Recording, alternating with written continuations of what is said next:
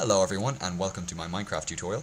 This is Season 2 Episode 1, and in this second season we're going to be talking about Roman architecture as per, the couple of dozen people who requested it. So, yeah, basically this entire series is going to be, I'm going to say classical just to play it safe. It'll be mostly Roman, but there will be some kind of Greek styles thrown in, so I know I'll just get some history buffs complaining, so I'll play it safe by calling it classical architecture.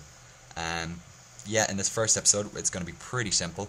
We're just going to talk about some, I suppose, basic principles of Roman design and Roman building in Minecraft, and then moving on, we're going to give a tutorial of this house, which is an insula, which is a type of apartment block. So, yeah, I guess we'll get started on the building technique.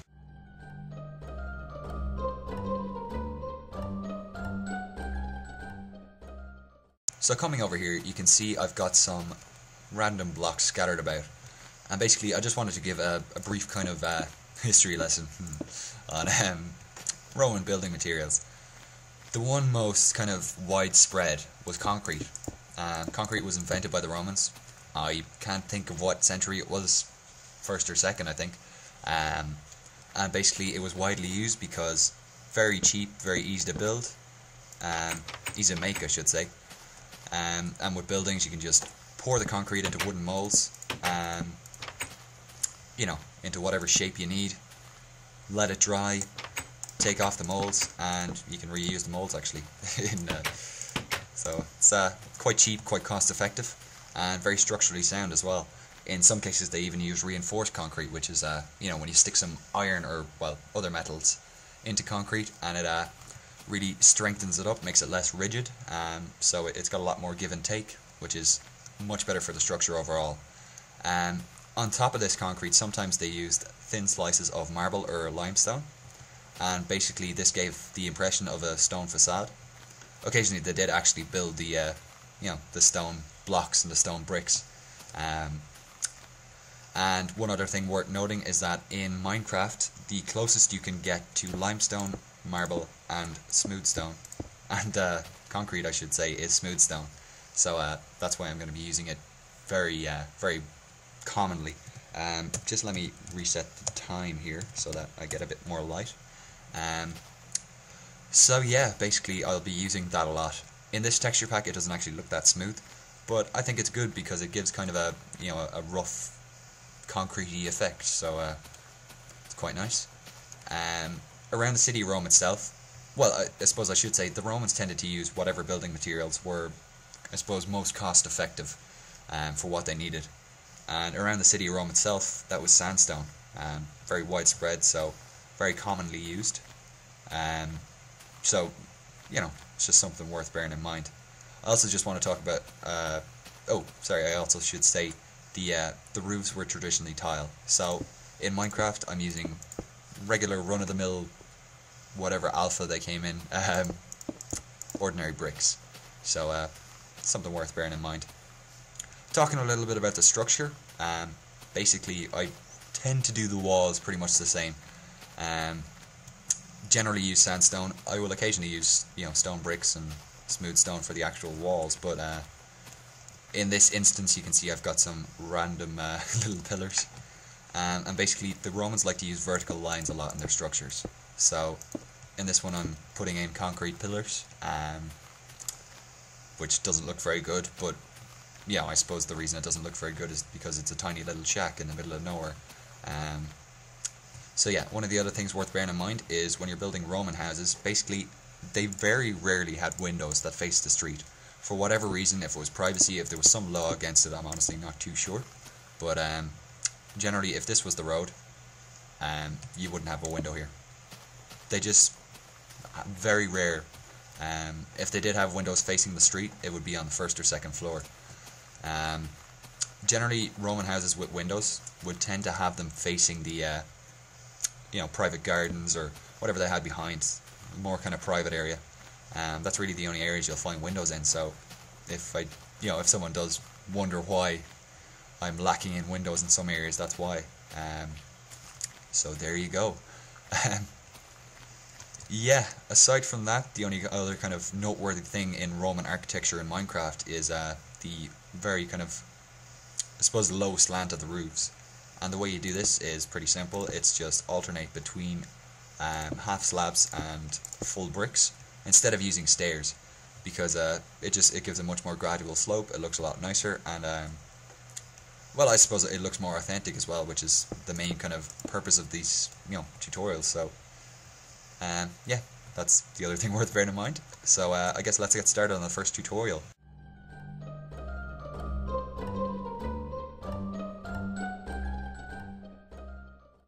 So as I mentioned earlier, this is an insula, and an insula is I suppose, Roman apartment block would be the best description for it. It's very low cost housing, very widely used.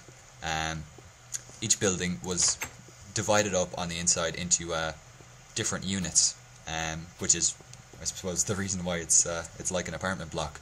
Usually had a bit of an open area out in the front. This is partially just for shade and somewhere to hang out during the day.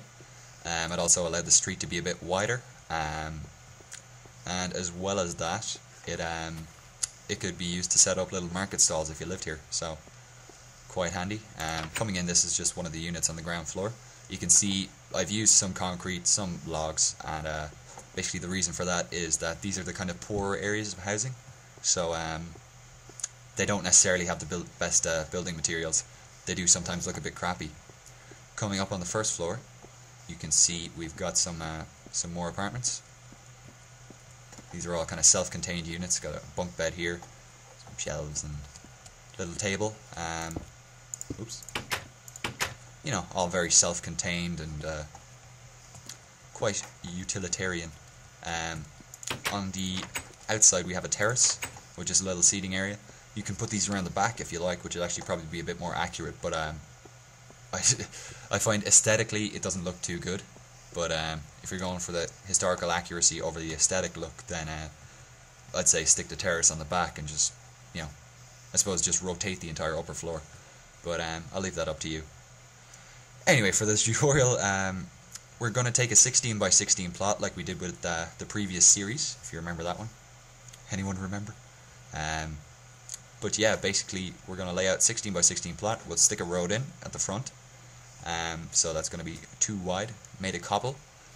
And then basically the pattern that you see with the grass and the dirt is where pillars are going to be. And that's the easiest way to lay it out. I have used stone bricks here, but you can pretty much use whatever you want in the center. It's just the floor of the actual building, so whatever suits you. So basically you're going to build up pillars from all these spots, and it's a pretty simple pattern to follow, because it's basically a pillar just next to the road, then skip 2, another pillar, skip 2, blah blah, and that pattern continues all the way along. The pillars on the first floor are going to be 3 high, like you can see over here, and basically if you go around the entire edge, build them up 3 high, and then add in a second row of pillars all the way through, and then coming in again we're going to add more pillars, but leave a gap here because this is where the stairwell is going to go. So I'll just kind of hover over here for a second so you can pause the video and take a look if you want, if you're having trouble figuring this out, but bear in mind it's a pretty simple grid. It's just gaps of 2 between everything, so shouldn't be too hard to figure out. And basically, yeah, next you fill in the walls with sandstone or whatever material you want to use. In this case I've used sandstone on the outside, and then on the inside I've just used wooden paneling, just to kind of give it a cheaper look, bit nastier look. So yeah, that's pretty much it for that phase.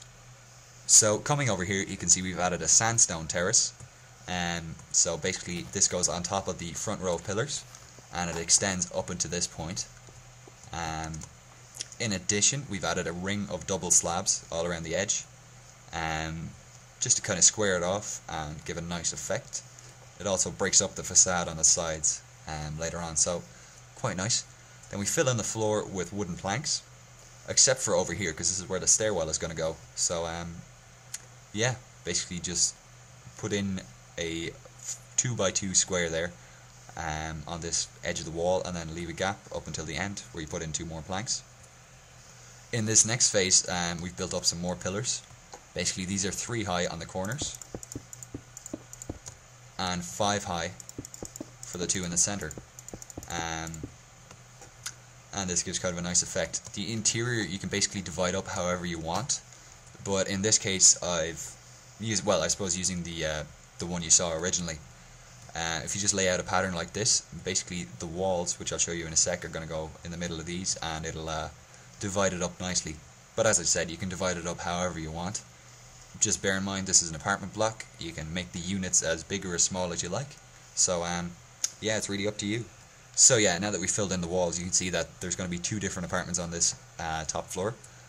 I've left enough space for pretty much anyone. So yeah, just something worth bearing in mind. We've also filled in the walls in this pattern, leaving space for doors. And basically the walls are going to be 4 high on the inside, and then 5 high in the middle. And yeah, that's basically just so that it'll fit in with the roof nicely, there won't be any gaps. We've used sandstone again and wooden planks in the interior, just, you know, just in case you can't see. Though I guess if you can't see, I don't know why you're watching a video. It kind of, you know, defeats the purpose.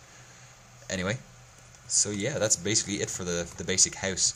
I've knocked a couple of windows in the front and chucked in a door to the terrace. You can vary this as much as you want. It's not really set in stone, for lack of a better pun. Bearing in mind the slanting roof I showed you how to do earlier, I'm just going to do it again so you can see how it would fit in with this building. So yeah, just alternate between full blocks and half slabs, and then it gives this nice long slope, which I suppose just looks kind of not exclusively Roman. It looks very Roman. So yeah, for detailing I've added some upside down wooden half slabs, which are so handy. I love them to bits now. So thank you for that, Jeb, on 1.2. They just add a bit more detail, then make it look like the sandstone is actually supported, so that's, you know, always a bonus. In the front I've added wooden stairs instead of half slabs, just for aesthetic effects really. It's up to you, of course, however you want to build it. Then coming inside, the way we did the stairs is pretty simple. It's basically, if you lay out your stairs like you normally would, which I'll do here. So, you know, I'll use the wall, place some stairs, and basically on the underside you can place some upside down stairs. If you want to get the one on the bottom, you're going to have to dig down a bit. So just remember to place it on top of the block, or on the bottom of the block, I should say. And yeah, basically this gives a much kind of nicer effect. So sorry, I have to fix this or I'll get all OCD. Yeah. Anyway, for the interior of the actual apartments, you can pretty much furnish them as you like. In this one I've just got a cauldron, a furnace, a bookshelf, some beds. Bear in mind, the Insulae, or apartments, whatever you want to call them, they're the lowest kind of form of housing, I suppose. These people don't own their own slaves, they don't have a lot of property. It's, you know, it's your standard apartment.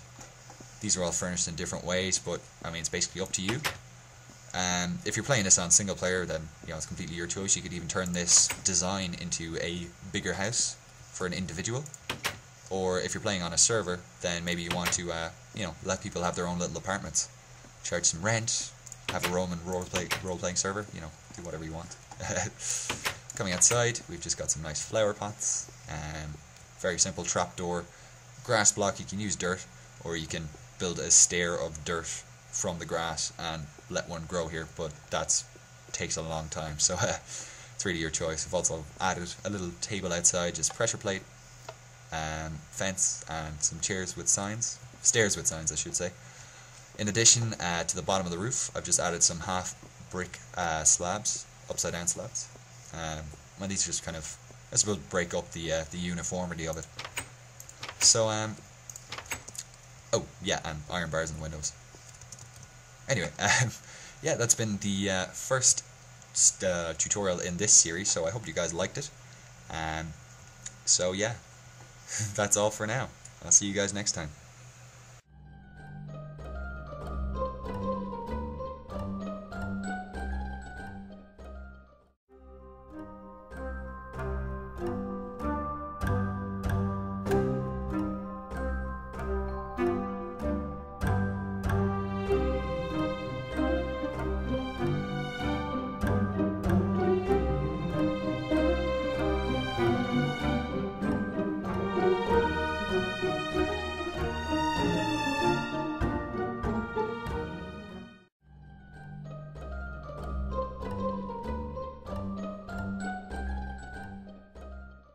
So yeah, just a couple of quick announcements for this video. Basically, this is, because it's the first episode of Season 2, I have to do a little news section. As those of you who play Survival with me know, I am fairly low on time at the moment, so apologies for the delay in getting this video out, but hopefully there's more content on the way very, very soon. It's all pretty much made, so, it should be good. Oh, got some iron ore. Anyway, yeah, in addition, I just wanted to give a couple of very brief announcements, because the build-a-thon footage editing that I was doing has kind of been put on hold at the moment. Basically, the original video, which was the 11.5-hour one, seems to have disappeared, which means that all the times and all the specific stuff I had recorded for it has also disappeared. So that's going to take some time to try and recover. Oh yeah, and the texture pack. This is mine. No, just kidding. This is Sfax Pure BD Craft. Yeah, I am currently still working on a texture pack. It's I suppose the most accurate way to describe it would be, I wanted to do what JohnSmith did really well, and I want to try and do it better. You know what I mean? I want to try and make something that looks really good in medieval, and well, pretty much I just want to make something that looks really good. Because I have like a vision of the perfect texture pack, and I've yet to find one that really just clicks with me. So that's one of the other things I'm up to at the moment. In addition, I'm going to hit 500 subscribers probably within the next couple of weeks, so I have no idea what to do for it. We did the build-a-thon for 200, so I got to do something big for 500. So I just wanted to give a shout out and see if anyone's got any good ideas, because it would be awesome to do something communal again, try and get everyone back together. And yeah, aside from that, I'm also I won't say I'm working on it yet, but I'm trying to get an opportunity and find some time to work on a server. So more details on that to come, so I hope you stay tuned. Anyway, that's all for now. I've been Mr. Archer MC, so thanks very much for watching. Goodbye.